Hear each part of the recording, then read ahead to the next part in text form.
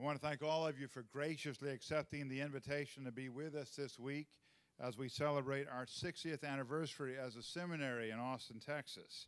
And I also really want to thank the Most Reverend Katharine Jefferts Schori for being here with us to celebrate this wonderful moment in our lives. Our faculty, seminarians, our staff are very, very pleased you're all here. It's a wonderful 2 days of community and celebration, and we have a great deal to celebrate. Now, I can't see who's out there, so I'm going to call some names and ask you to stand and assume you have. I want to begin by thanking the Alumni Steering Committee for recognizing that this gathering would be a perfect time to ask the presiding bishop of the Episcopal Church to be present with us. And as I call your name, if you're here, please stand. These are the members of our steering committee: Chad Vaughn, Reed Morgan. Reed, I know you're here. Okay, thank you. Please stay up for a second. Ashley Brandon, Dave Sagano, and Kevin Schubert. Would you all please let these folks know how much you appreciate their idea?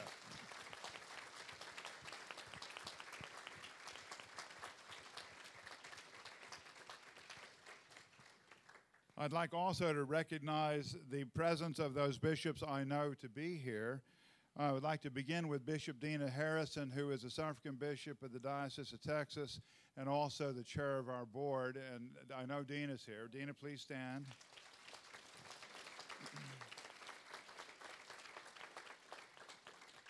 I'd like to recognize the diocesan bishop that Dina and I share, and Bishop Andrew Doyle. Andy is doing a wonderful job of being our diocesan. If you'd please stand.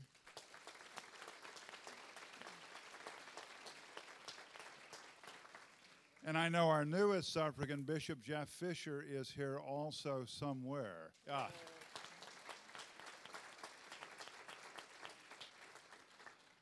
I believe both Bishops Lillibridge and Reed have had to return to the Diocese of West Texas to San Antonio this evening, so I don't think they're here this evening. Bishop Reed had to take off. Bishop Scott Mayer, I know, is here. He's here all the way from Lubbock, so that's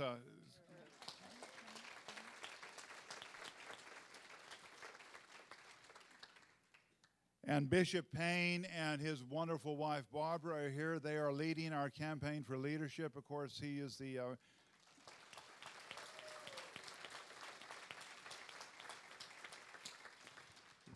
Bishop Payne's a retired bishop of the Diocese of Texas, as if anybody didn't know that. But he and Barbara are doing a wonderful job of contributing untold hours to the future of this seminary, and we're very, very grateful. I'm going to say a few words about Bishop Katharine, and then I'll hand the podium to her. Katharine Jefferts Schori was elected presiding bishop of the Episcopal Church in 2006. She was the first woman elected a primate in the Anglican Communion.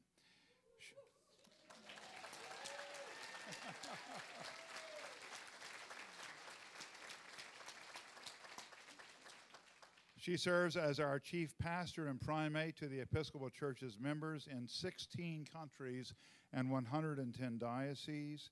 She joins with other principal bishops of the 38 member provinces of the Worldwide Anglican Communion, seeking a common cause for global good and reconciliation.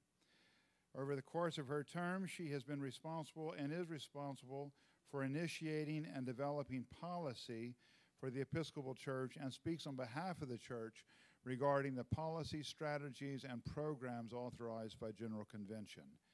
She has been vocal about the Episcopal Church's mission priorities, including the United Nations Millennium Development Goals, issues of domestic poverty, climate change, care for the earth, and as well, she attends very often to the needs to contextualize the gospel, something she did beautifully today in her sermon during the Eucharist. She is quite simply charged to speak God's word to the church and to the world. Bishop Jefferts Schori's career as an oceanographer preceded her studies for the priesthood, to which she was ordained in 1994. She holds a B.S. in biology from Stanford University and an M.S. and a Ph.D. in oceanography from Oregon State University, and I surmise you're the first primate to have a Ph.D. in oceanography as well. Okay. She also has an MDiv from the Church Divinity School of the Pacific, and she has been the recipient of several honorary doctorates, including one from this seminary, about which we're very happy. She remains an active instrument-rated pilot, a skill she applied when traveling between the congregations of the Diocese of Nevada, where she was elected bishop in 2000. At the time of her election as presiding bishop, as the Bishop of Nevada, she was a priest, university lecturer, and hospice chaplain. She grew up in the Seattle area, has spent most of her life in the West. She and her husband, Richard Miles Schori, who is a retired mathematician, were married in 1979, and they have one daughter who is a captain and a pilot in the United States Air Force. Yes. So now would you please welcome our special guest, Bishop Katharine.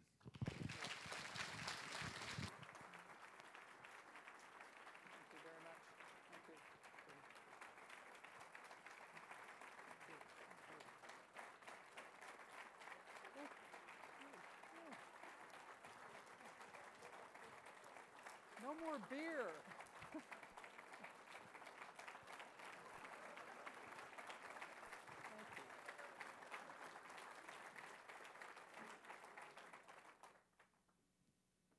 Thank you very much. I think it's dangerous to let people bring beer in here.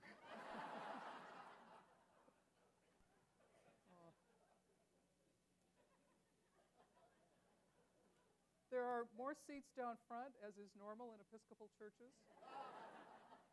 Please come and sit. You'll get tired of standing, I'm sure. And please, it's not a fuss. I want to talk about leadership in the present, as well as in the coming years, at a time when everything around us is changing more rapidly than most of us can imagine. I also want to use organic imagery to talk about it. Imagery that goes back to the foundations of the Christian tradition. I want to talk about bodies. The body of Christ, the body each of us inhabits, and the body of God's creation. I understand bodies as living and dynamic. Is there a light on here? There it is. Doesn't work. Okay. All right. Bodies are living and dynamic, always dying and being resurrected. And think about, in your own bodies, the daily cellular turnover, death and resurrection. Or the life cycles of stars and galaxies, death and resurrection. In the broad sense, bodies reflect something essential about how the image of God is present in creation. One of the reasons that resurrection is so central to Christians is because it involves bodies, how they are cherished, how they change and are transformed, and that they are essential to knowing God. I'm going to ask the Fito to run the video. I want to start by looking at a very recent story about looking for leaders in a rapidly changing body. It's from the Diocese of Chelmsford in the Church of England, and it's probably going to be pretty self-explanatory.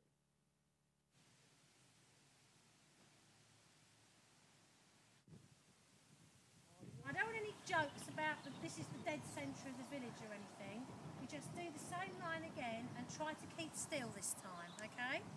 Wait a minute, we're not doing that again. No, not. You've just got to stand there. Right. Right, cut. What do you want me to do? Cut. Here we are in St Mary's Churchyard, a beautiful churchyard as you can see. But we have a grave situation. We have no vicar. We have people coming from South Woodham to be buried here, but we need a new vicar. Okay? The parish of Woodham Ferris and Bickmaker in Essex decided to make a video to help recruit a new vicar. You see, we have a lot of weddings, but we've got no vicar. We have a lot of baptisms, but we've got no vicar. But there isn't a vicar there. We've got a lovely Church of England primary school, but we've got no vicar. Good morning, vicar. Unfortunately, the camera work was shaky.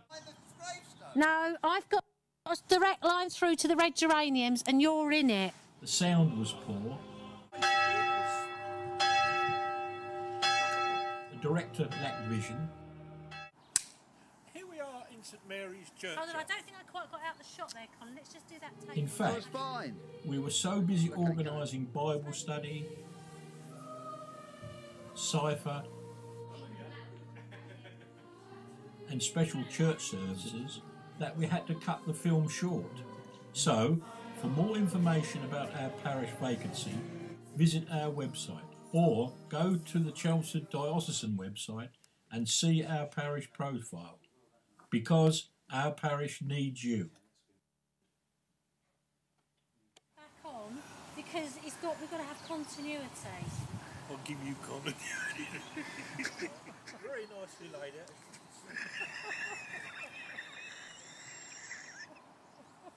What are you doing? You're not supposed to. Here we are at St Mary's Churchyard. Get the back of his jacket. He's all wet. I know, I can't stop. We have no vicar.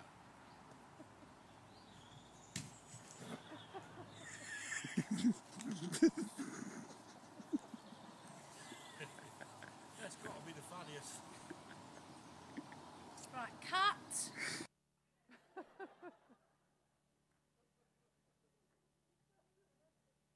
Okay, let's go back to the PowerPoint. Small village community of mostly older vestry members able to use the latest, or at least close to the latest, IT methods in searching for the next vicar. If they can do it, it's coming to your neighborhood too.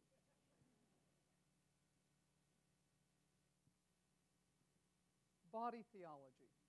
We are adept at reflecting on the stories of creation, particularly the creation of human beings. Those stories are an essential part of how the Christian community knows that God is part of the human condition. And those stories are essential to our understanding of what it means to be participants in God's creation.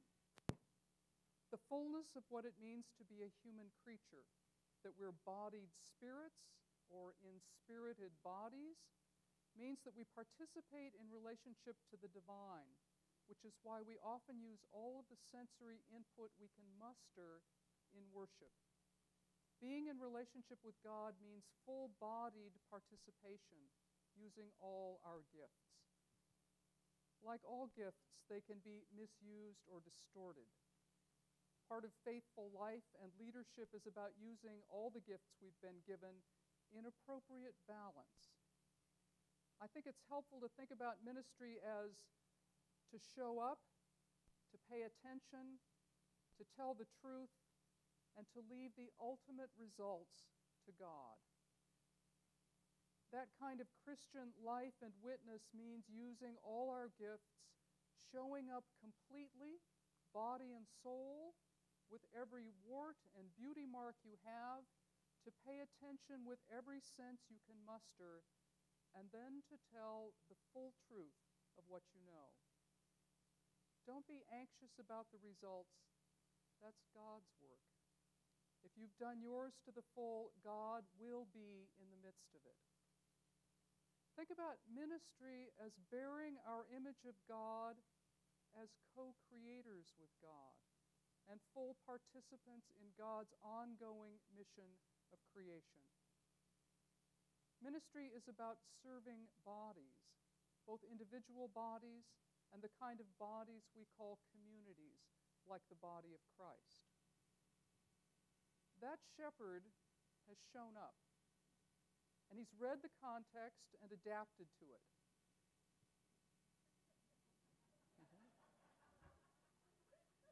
He's a reminder that we are all both sheep and shepherd, that ministry is about recognizing and reconciling that dual reality.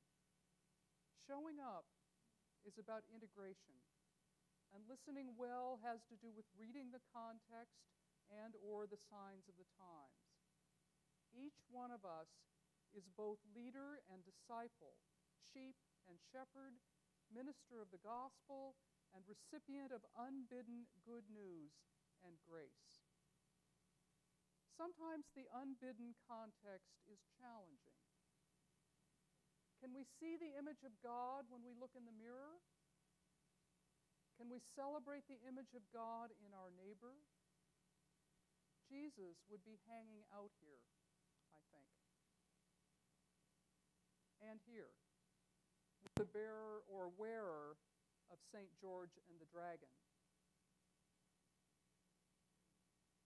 For those who don't have a Bible app, this verse from Galatians says, "From now on, let no one make trouble for me, for I carry the marks of Jesus branded on my body."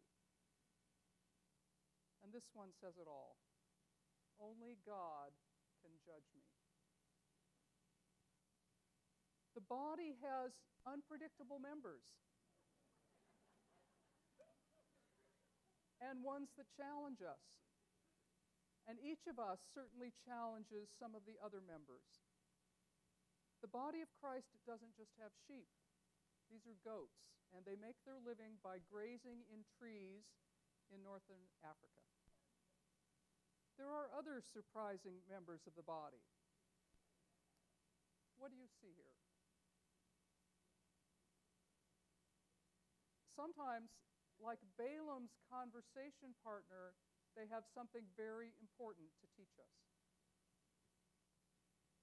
Sometimes the members of the body pretend to be who they aren't.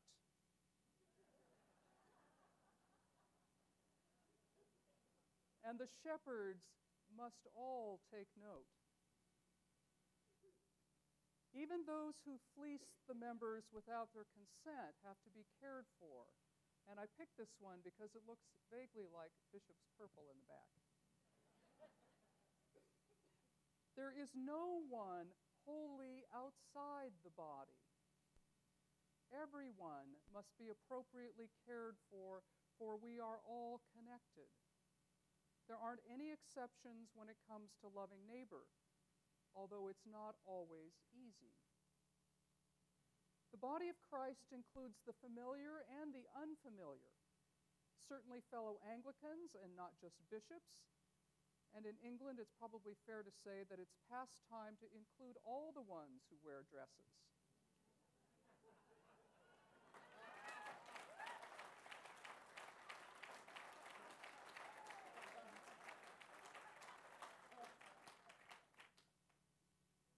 If we can begin to love everybody in this picture, there is hope for all of us.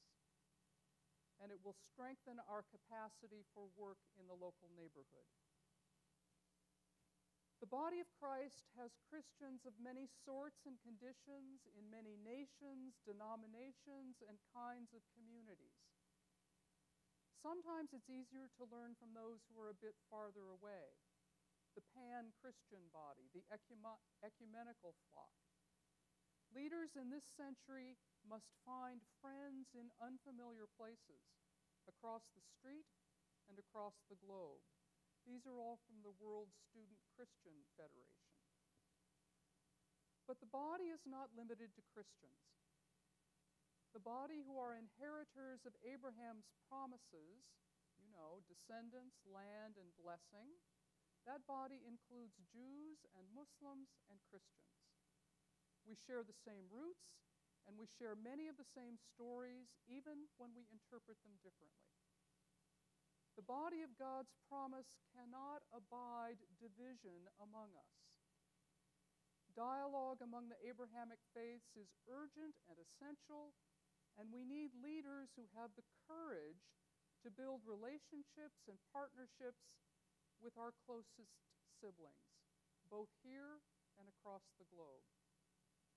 I think this may be the most urgent of our opportunities for theological dialogue, particularly as Muslims begin to wrestle with non-Arab contexts.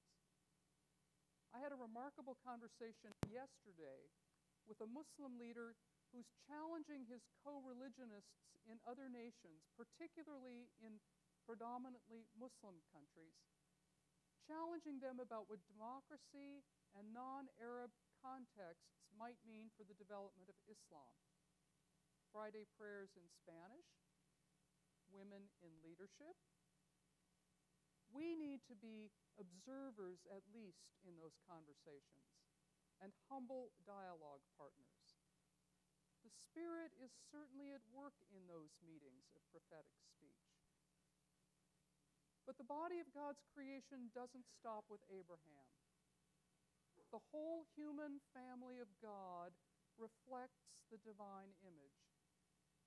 God's Spirit is at work in places and communities where Christians have not always looked carefully. The world of God's creation cannot afford our blindness. There's one more body. The body of God, as Sally McFaig puts it. The whole creation, which must also bear the divine imprint of its source. The earth and all its creatures, the sun and moon and stars, the whole of the cosmos. Shepherd leaders understand that they are servants of the whole. Servant leaders cultivate the holistic and holy vision that God spoke in blessing all that had been created, and God saw that it was good. The mission we share as children of God, friends of Jesus, and inheritors of the promise to Abraham, that mission is about all creation restored. It's about the transformation which we believe begins again with God's incarnation in human flesh. Consider the body of shared vision, which for us begins with the prophets and the poets of the Hebrew Scriptures, who point to a world of peace with justice. It's all about right relationship and an end to the powers of evil. It's the mission of God, the reign of God, what some have called the God movement. It is to do justice and love mercy and walk humbly with the one God. It is to give evidence of the hope within us for a healed and transformed body of God's creation. That vision has partners who are not overtly people of faith. This appeared on Thanksgiving Day in the New York Times, a gift from Yoko Ono. Can you read it in the back? Give peace a chance. Happy Thanksgiving, love Yoko. www.imaginepeace.com.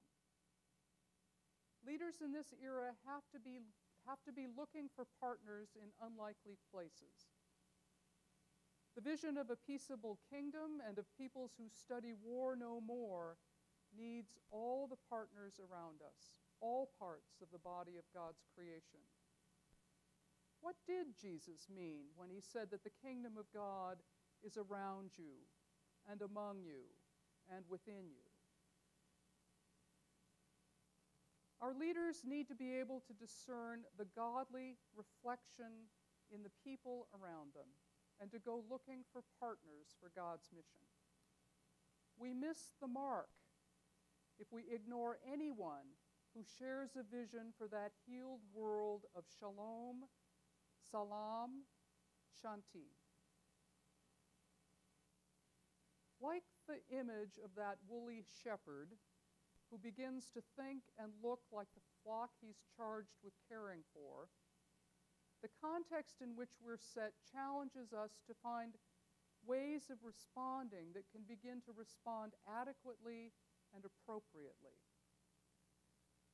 Mission begins in an outward focus, an attention to being for the other, a transformation and conversion of heart.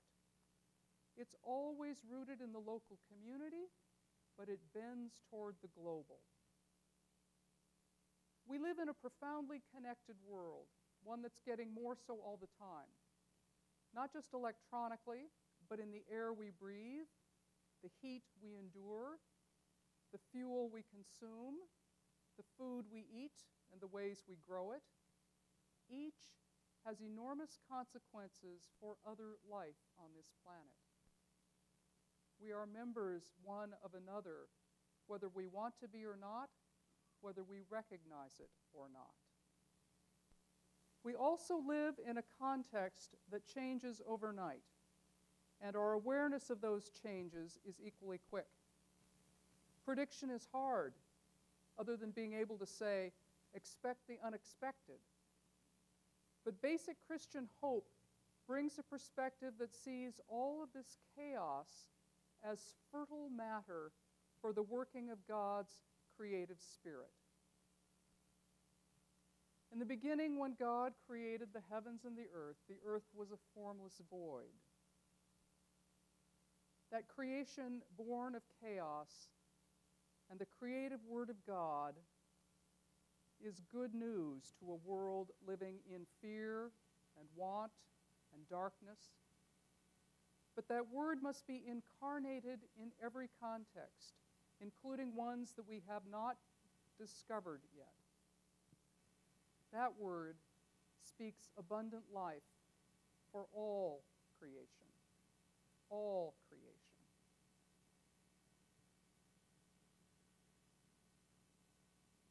Leaders for this creative and chaotic time need courage, need to be willing to risk traveling in that desert wilderness and the lively waters. They need to be able to try new ways and help others let go of dead ways. That living truth we know sets us free for that work. If you can't ask questions, get out of the nave until you learn how. Study children if you need lessons.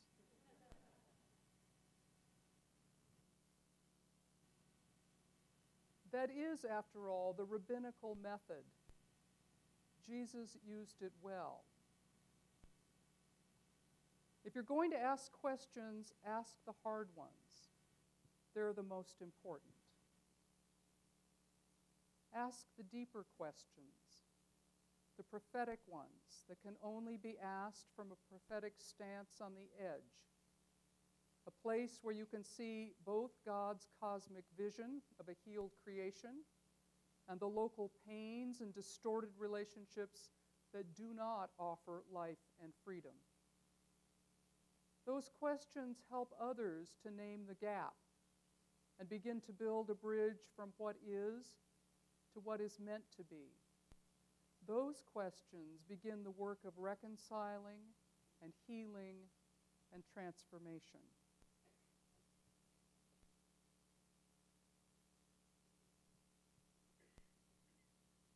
The truth will set you free.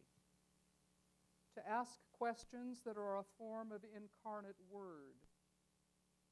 The word that sets us free for all sorts of chaotic co-creation. The world and this church need your willingness to partner with God in creating something new from the chaos.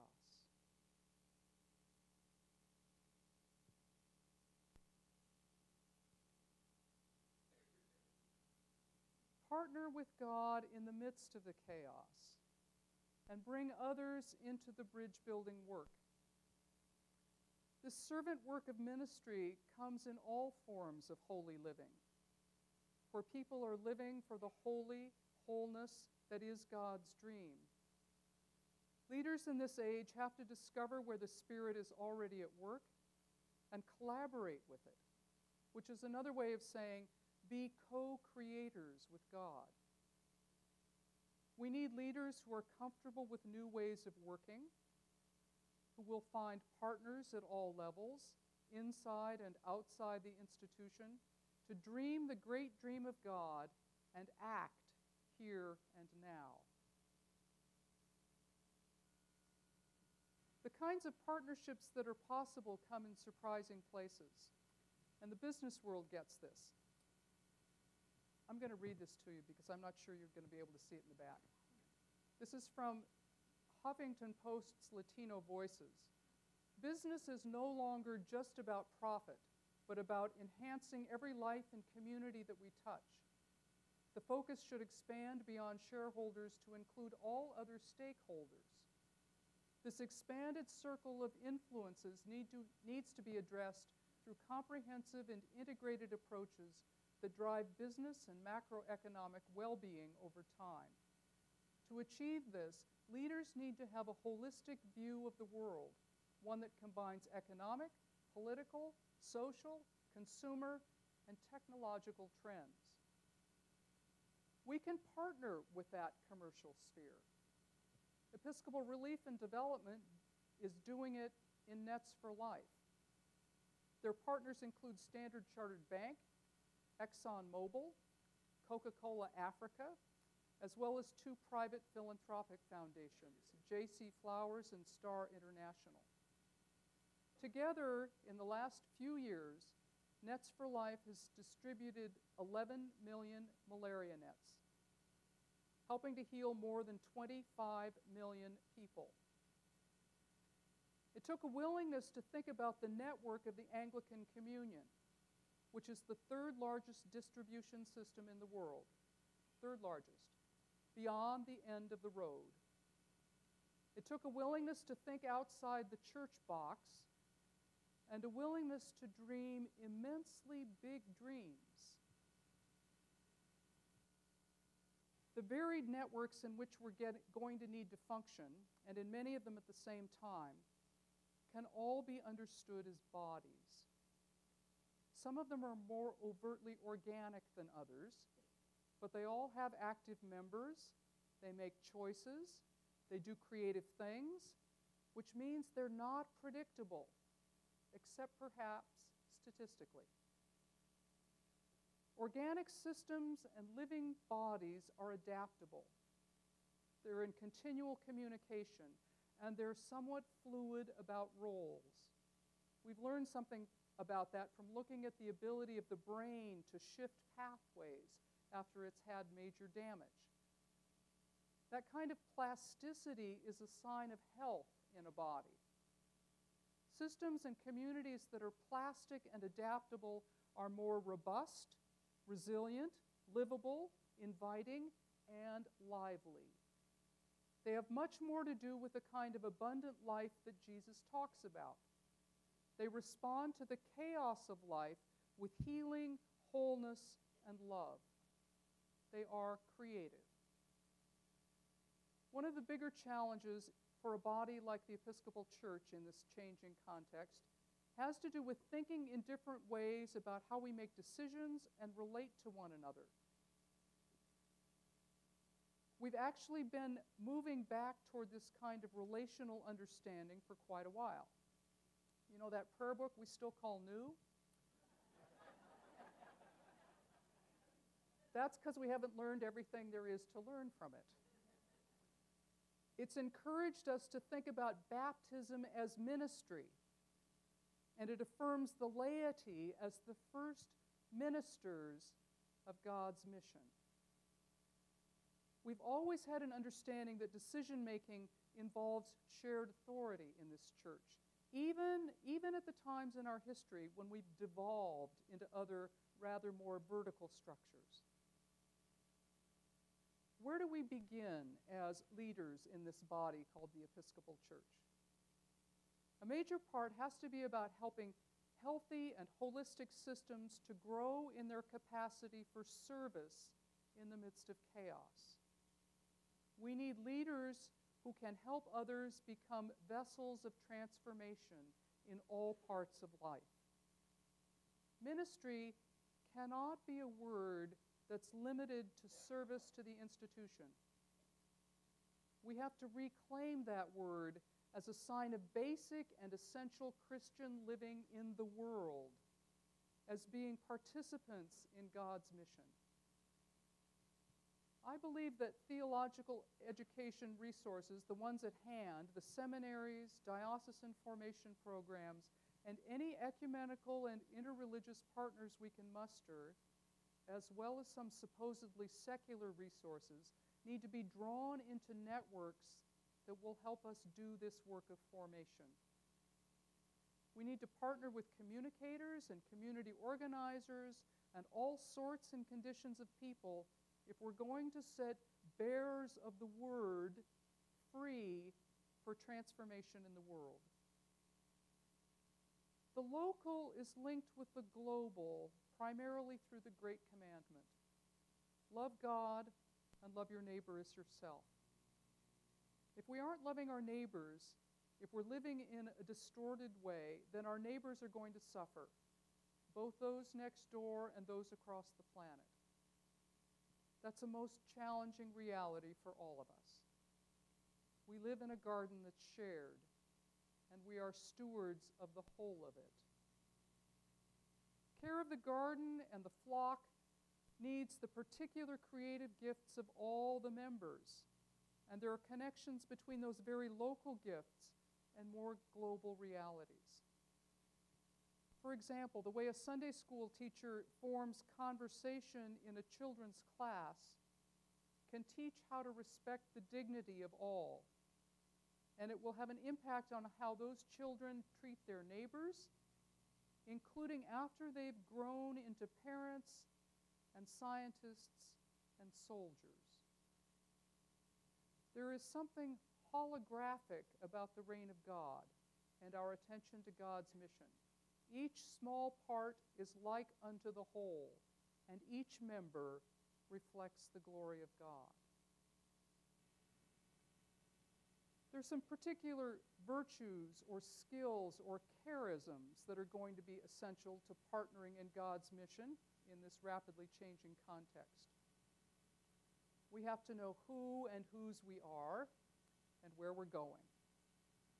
We go as God's beloved creatures, made in the divine image, and we go in search of that image, continually being created and recreated toward God's vision of wholeness. If we know who goes with us, we needn't be afraid. Our task is to boldly go where one man has gone before, and Jesus shows the way. Much of that journey is about going to the people and parts of God's creation who suffer the most, who are on the edges of life and abundance. We stand where Jesus stood, seeking food, justice, healing, wisdom, with and for those parts of the body with the least. There's a reason why he says the kingdom lies with attention to the least of these. Love God and do as you please. The risk is part of walking with God. And we are to go with hearts that are radically broken open to the chaos in the world around us, with eyes and ears tuned to see and hear the Spirit already at work out ahead of us. This is a road of discovery, of being God's creative partners in the chaos. Chaos is not evil. It is the potential for divine creative activity. It's the freedom and contingency of the created order. But new life requires choice or attention before that chaotic energy can take form. Do you remember what Moses said to the people? I have set before you today life and death. Choose life. That choosing is a creative act in the midst of chaos. It is a Godward journey. It is participation in God's mission. It is a going toward the reign of God. What do you choose? What will we choose in this body and in the larger bodies of which we are a part?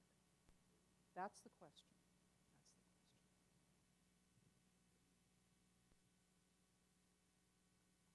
We have some opportunity for interaction.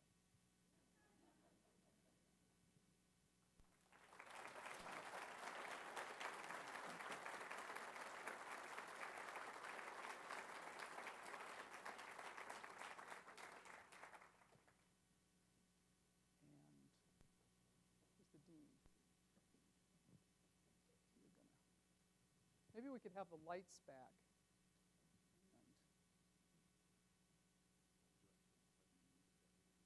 That's just fine. If maybe ask Making. so people Oh, can I see ask what you're. questions, Okay, yeah. yeah. As you have a question, please let Bishop Katharine call upon you, and I'll bring the mic to you. Or a comment, or the start of a conversation.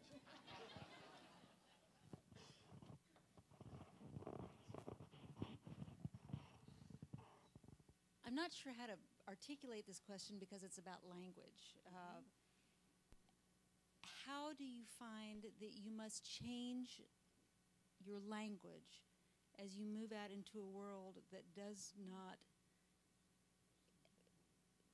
part of that network, that's not part of the jargon of Christianity? That's something, a part of what I was trying to model. We can't use insider language to talk to people who don't know it. It just does not work. That's been one of the biggest struggles of the Christian tradition, particularly in the last 50 years. How to talk about grace and abundance without using technical language. Sin. Disordered relationships, dysfunctional relationships. We have to find the language that fits in the particular context where we are. Do you have any models for that? Do I have any models for that? Yeah, talk to people who don't know that language. Learn from them. Learn from them. That's part of what it means to show up and listen. Listen carefully. Because the Spirit, we have to believe that the Spirit is already at work there. And if we're able to pay attention, we can learn something. And partner, and hopefully, filled with hope, find some new creative potential in the midst of that.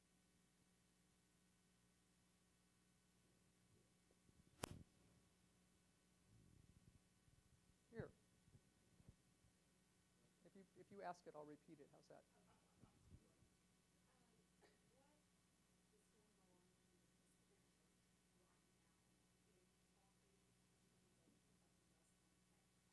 What's going on in the Episcopal Church right now in terms of talking to people of the Muslim faith, people, members of Islam? It tends to be very local. One of the challenges in having Christian-Muslim dialogue is that Muslims aren't organized the way Christians are in denominations. It's very local. Therefore, the most effective conversations happen in local settings, local congregations getting together. There's a wonderful example in Omaha. The Episcopal Diocese of Nebraska, a Muslim congregation and a Jewish congregation have had members speaking together, meeting together, eating together for about 4 or 5 years. They decided a couple of years ago to buy some land together and to build a worship space for each tradition and a shared space that will eventually become an interfaith study center. Every person you talk to in that community talks about how much his or her own faith has been deepened in the process. You come to know who you are by encountering the image of God in your neighbor and wrestling with those differences. That's a remarkable example. But it takes no more than befriending someone from another tradition and starting a conversation and then expanding the circle. It's a wonderful, wonderful question.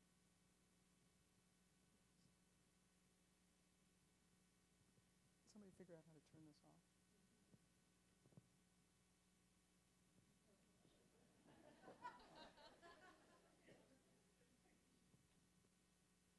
Who else? Here. There's one right there. There's the mic right there. In one of the slides, there's the Christian, the Muslim, and the Jewish. The one thing I didn't notice there was the media. The media tends to break the three apart. Right. What are we going to do to get the media to bring them together, to be the glue? Model it. Model it. I talked about this in chapel this morning. I was part of a meeting of Abrahamic religious leaders yesterday in Washington, trying to strategize about how to encourage our government to push the parties in the Middle East to the peace table and not let them leave until they finish the work. That will get reported at some point, I don't know how, in a public way, and it will happen in a way that presents all three faiths standing together.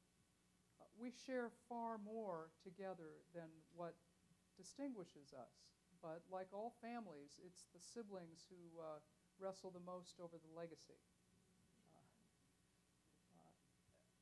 I think the ability to work with people in your local community, to befriend each other, and stand in public together in ways that the media cannot separate you. The media like controversy because it's newsworthy. They think it's newsworthy. But I think it's even more newsworthy when, for example, Christians go and stand in protective bands around mosques that are being threatened by local bigots. Local bigotry. That's a remarkable witness, and it gets reported.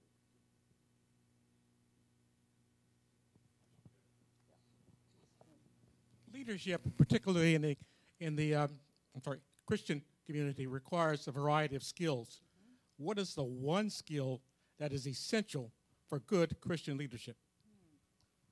I think the ability to listen. The ability to listen deeply to the people around you, to the voice of God, both in your own heart, but in the voices of the people around you. God's at work, and it's our job to discover a piece of that.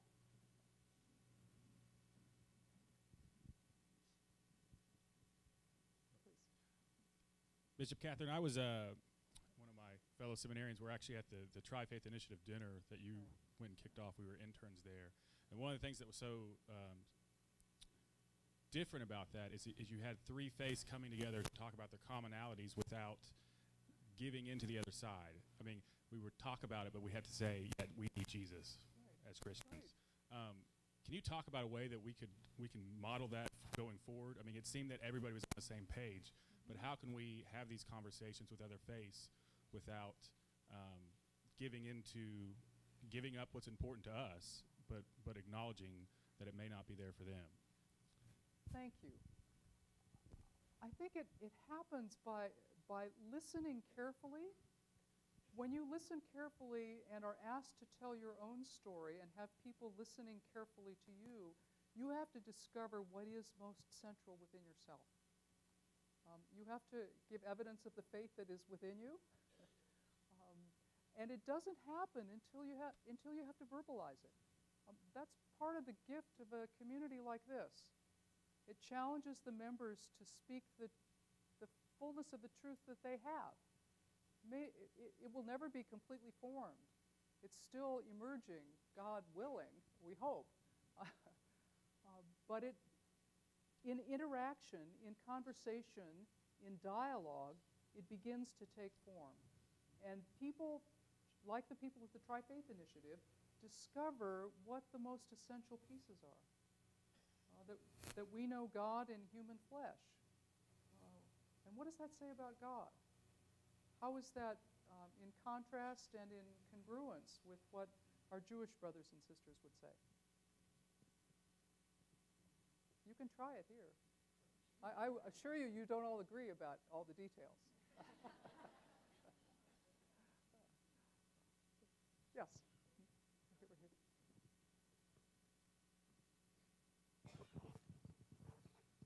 A lot of us are coming here from previous jobs, previous lives, or different studies, and that informs the way we articulate our faith and how we think about it. I've got a friend who knows a lot about teamwork from coaching football. I have another who was a potter, and that informs her faith. And I don't know anything about oceanography, and I'm wondering how that has informed the way you articulate your faith and how you think about the world. And sometimes people ask me if I was a marine biologist, and I say, no, I was an oceanographer, a biological oceanographer. And it's a difference in focus. Oceanographers think about the system, Think about the whole community, the whole body, if you will. And they talk about water masses as bodies, interactive, communicating in an inorganic way.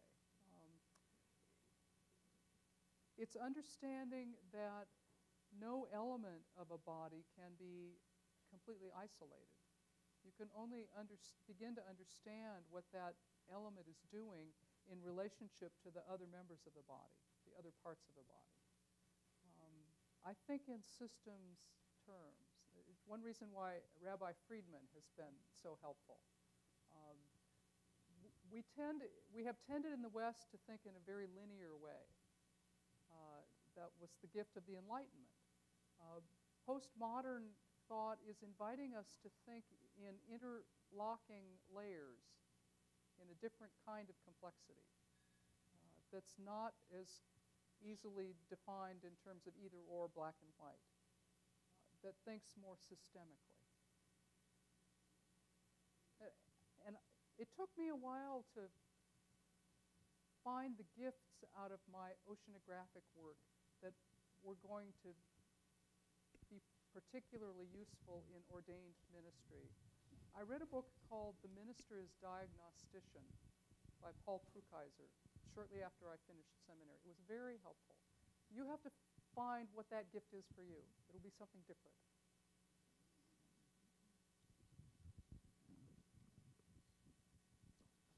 As a scientist and a theologian, I find myself thinking of Senator Rubio's comments the other day about the age of the earth. And I mean, as you are a scientist and a theologian.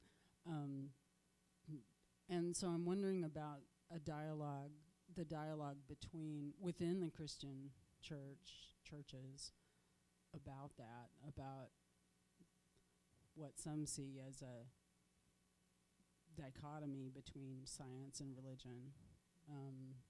Is that kind of conversation going on within our own, between the denominations of the Christian faith in this country? I don't know where it's going on in a formal way. I think it tends to go on in a more local, individual encounter. Where it does happen in a more formal way tends to be around school board issues and what will be taught. I'm serious. I'm quite serious. And I think it's a very significant place where people of this tradition can have a major impact on the larger community. By inviting, I think part of it's about fear that a story that is deeply meaningful will be taken away.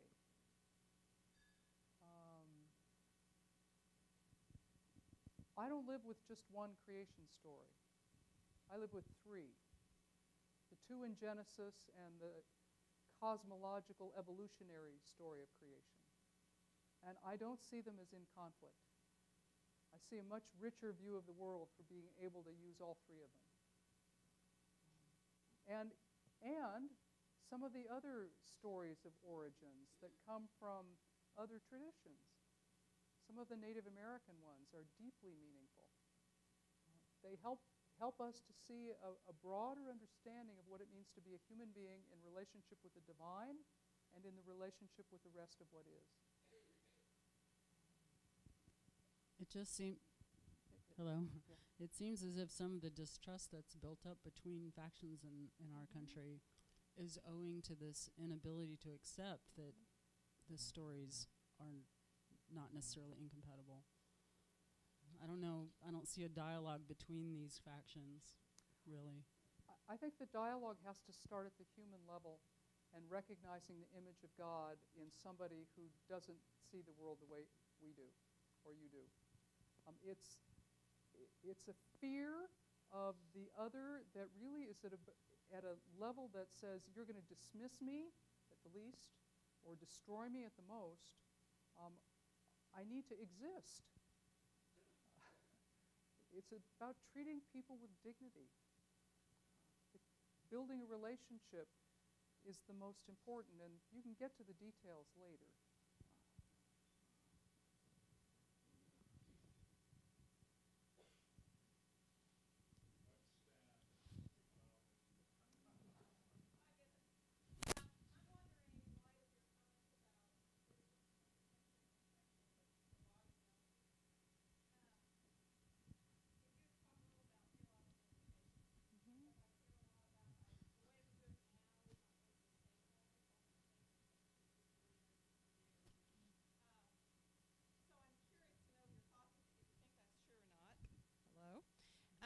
also just what kinds of things do you think that do we need to make changes in the way we do theological education, and if so, what would they be to help us with a body theology?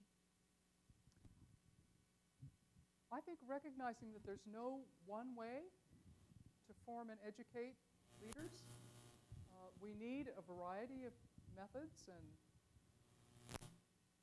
journeys, routes, because we need leaders in a variety of contexts. We need as many seminary-trained, thoroughly educated, well-grounded, broadly theologically educated leaders as we could produce. But I don't think they're all going to be parish priests in one congregation. I think they're going to, more and more of them are going to be equippers and sustainers of other leaders in the church, both lay and ordained. They're going to function more in the way that bishops have, or regional vicars. They're going to function as overseers of and encouragers of other people's ministries, leadership gifts. We need the ability to form and educate and train leaders for very local, particular contexts. It can be deforming for somebody from a subsistence economy to put that person in an academic environment for 3 years and then send him or her back and expect him or her to function in that context. But we need leaders living in that context, like worker priests, who are gifted for leadership development and can draw on gifts of the larger body to sustain and equip and grow that mission. We need a variety, and they need to be interconnected and networked and drawing on, sharing the resources that are available. It's unsustainable only if we insist that there's only one way to do it.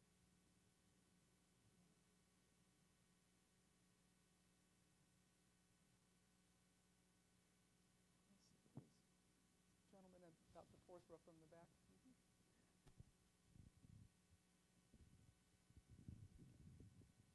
Thank you.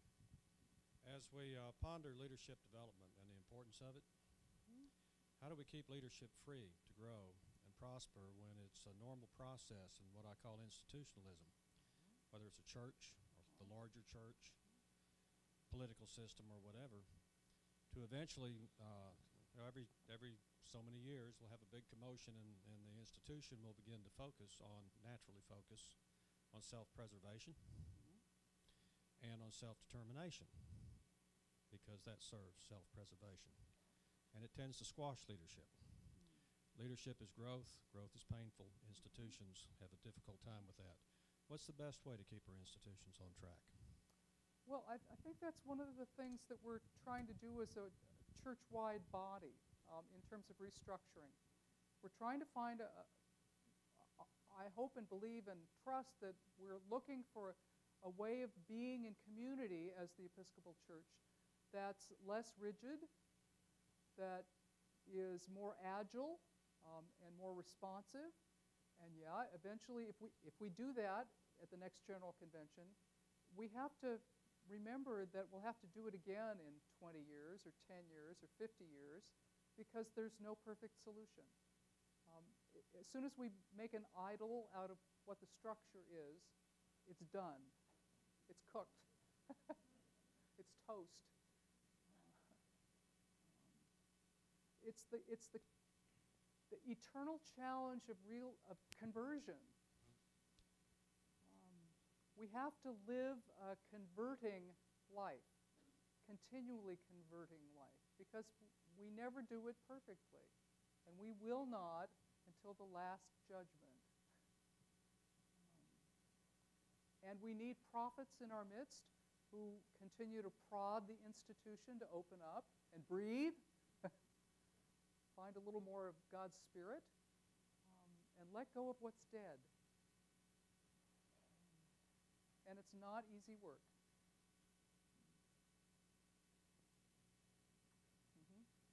Please. It'll come on. He'll turn it on in a minute. If it's on. turned it on in a minute. If you, okay. I wonder if you know of any stories of a saint or another historical figure which might act as a kind of anecdote for the challenges that the church suffers or faces today. Oh, thank you. How about Columba? Who left behind the familiar and sailed across the sea and started something new in the wilderness, and kept sending other people to do the same thing. I spent 3 weeks in the UK in September as a mini sabbatical because I've never been able to be a tourist there. I've only gone for meetings. I'm serious. And I wanted to see the monasteries and the cathedrals and go to Iona and Lindisfarne. It was a remarkable experience. What I saw were lots of beautiful ruins. The monasteries that Henry shut down. But I also saw that stones that were used to build those remarkable edifices, it was like the gospel we heard today, those stones got reused. They got reused to build houses, big fancy houses sometimes, forts, fences, walls, sometimes new buildings. You can see monastic ruins in England and Scotland that have new walls built on top of them. And sometimes those stones are used in new churches. That's what we need to be. Continually, letting the old die, sometimes tearing it down, and then building something new. And I also saw lots of these ancient cathedrals far more engaged with the current realities in England and Scotland and the communities around them than many of our churches are. The doors are wide open every day of the week. There's a cafe in the church. There are art exhibits in the nave. There are concerts. There are school children in one place in monastic habits learning about the monastic tradition on a school field trip. We don't use the great riches we have as effectively as we could. And if we don't, then they ought to die.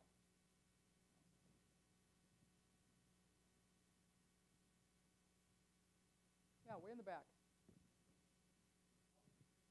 Okay, Michael.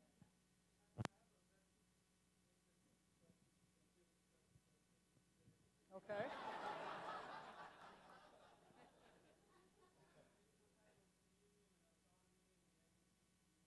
Uh-huh. Yeah.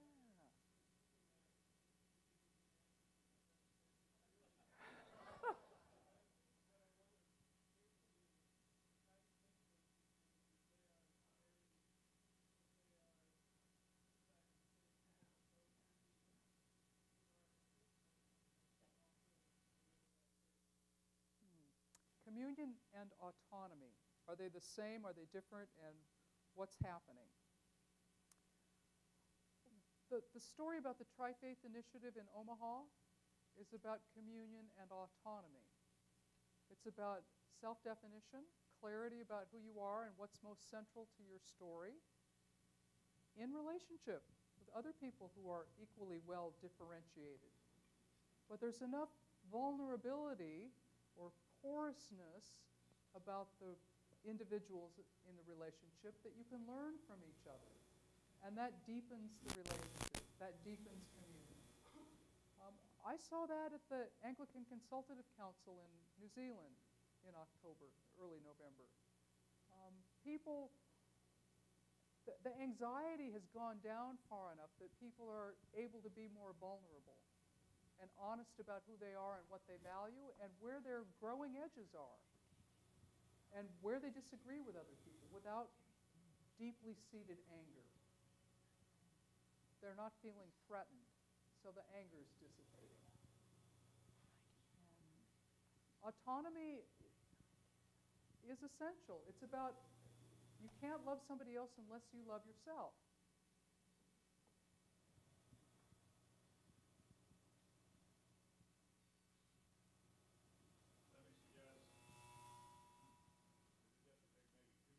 We have a wonderful reception immediately behind the curtain here, and I don't want to wear Bishop Katharine completely out. She has to be with us again tomorrow. So, I'm wondering what your personal ideas are about the roles and expectations of college students, young college students, in the church, both locally and on a broader scale. Roles and expectations of young college students in the church and on a broader scale. On a broader scale. Tell me more. What are you looking for? I feel like a lot of times outside of things, obviously like campus ministries in particular, in normal local parishes, there's just isn't much.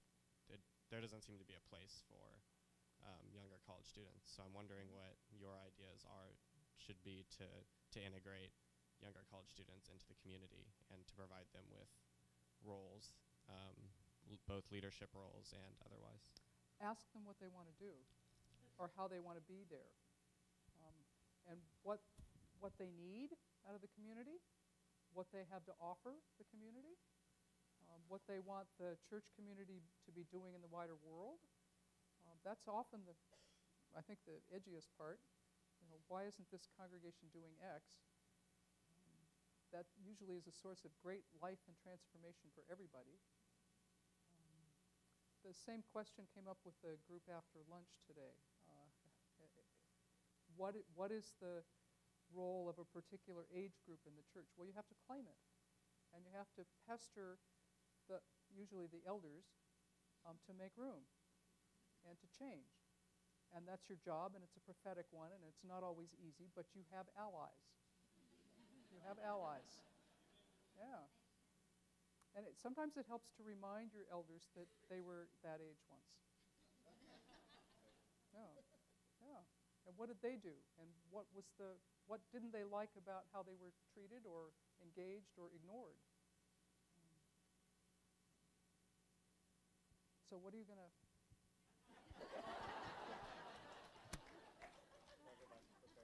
Okay, that's all right. That's okay. Do you see the Episcopal Church starting to grow in members again, and what sort of things might have to die or we let go before that happens? Oh, what a wonderful question. I think growth is about more than numbers. And I think we have an idolatry of numbers in some places. That said, it's not necessarily a bad measure, because it says something about how invested we are in evangelism, in forming the children we do produce, which aren't very many in this church, and retaining them in this tradition, or blessing their growth in ways that they go on a journey that continues to contribute to the healing of the world. I think this church as a whole has left much of this conflict about sex behind us, that we're in a new day about that. We don't all agree, but we've remembered that we love each other and we're going to live together, even if we don't like what he thinks over there or she says over there. I think we are moving into a place where we're engaging very different contexts than where the Episcopal Church has traditionally been present. The growing edge of this church is about immigrant communities in the United States. The dioceses outside of the United States are almost all growing, and some very quickly. The growing edge also in the Episcopal Church is about blue-collar communities. We've been present in some of those places, but not many.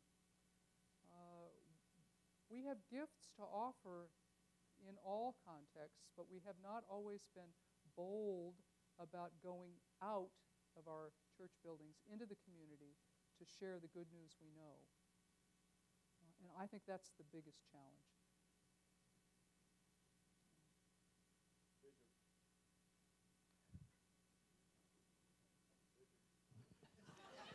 Fito, thank you.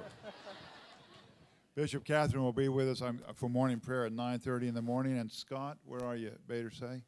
Scott Bader-Say and Tony Baker, two of our wonderful professors, are going to be interviewing her here at 10:30. And so I look forward to seeing as many of you come back as is possible. Right now, please join us for a reception honoring Bishop Katharine and our 60th anniversary. And let's give her a warm round of applause.